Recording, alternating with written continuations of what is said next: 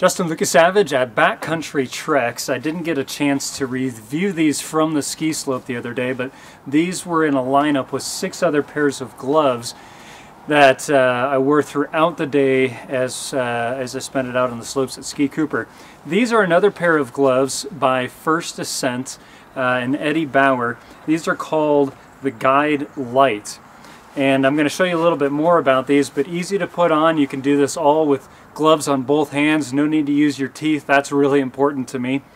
Has a nice little cuff here that goes over your wrist, and then your sleeve just really nicely fits over that. Now I've got a thin little jacket on right now, but I was wearing a soft shell out on the slopes as you saw in the other reviews, and it just fit real nice under there.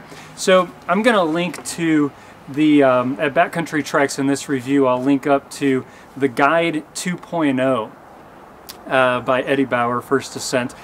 It's almost the same glove, doesn't have protection across your fingers here as you curve those. So these would still be good for ice climbing, I'd say, just not as warm. So this is going to be a very early season, late season pair of gloves. They don't have insulation. It's mainly just kind of a fleece on the inside.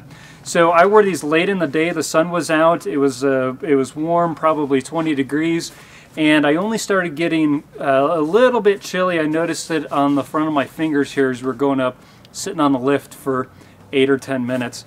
That's only where I noticed it, and then they'd instantly warm back up, gripping the ski poles going back down the hill. So just a really great, I think it's going to be a durable pair of gloves. It's Petard's leather. First Ascent ships Nikwax with both pairs of gloves, both the Guide Lite and the Guide 2.0.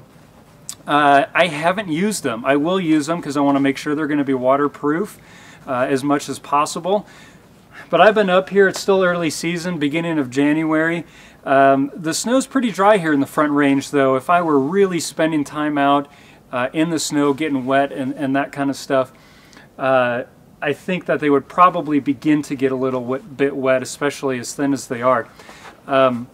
So I'm going to put the Nikwax on them and just make sure that they're going to be as waterproof as possible. But so far I just wanted to get out and start using them and see how far I could push the limits before I started feeling any water get into the glove. And I haven't yet, so who knows when that's going to happen, but I'm not going to wait for it to happen. I'm just going to seal them up. So again, by First Ascent and Eddie Bauer, these are the Guide Lite. I think they're a great pair of gloves. I'm Justin Lucas Savage at Backcountry Treks.